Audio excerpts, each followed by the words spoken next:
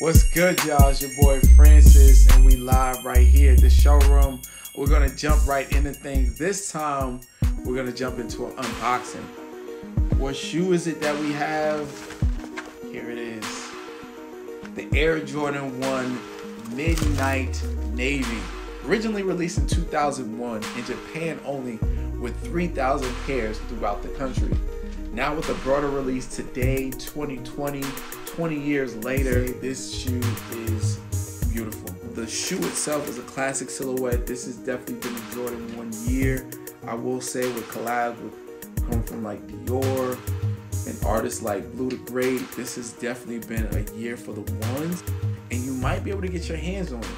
Stay tuned, keep an eye out on the comments, and you know, you might be the lucky one to come away with these Midnight Navy Japan exclusives from the showroom. Alright, just keep it locked right here.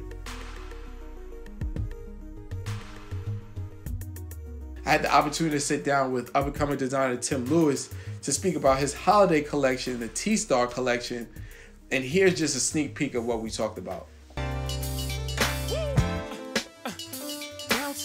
So Tim, let us know why we are here today. Why the new collection?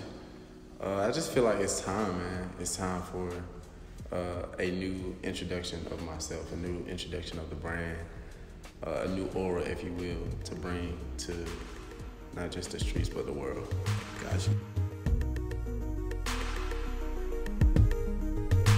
Pharrell Williams, the man who found the Fountain of Youth, is dropping a skincare line called Humanrace. Now, the genderless, vegan, fragrance-free, and clean brand is set to launch November 25th with a trio of products that have come together to create a 3-minute facial.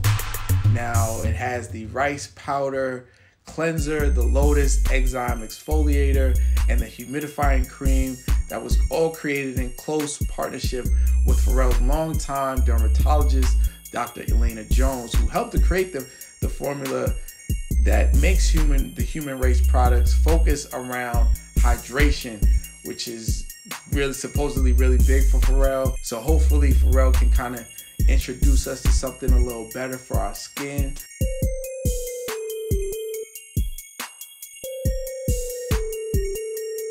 That's it, ladies and gentlemen. I'm your boy Francis. This is the showroom, and we out, y'all. Peace.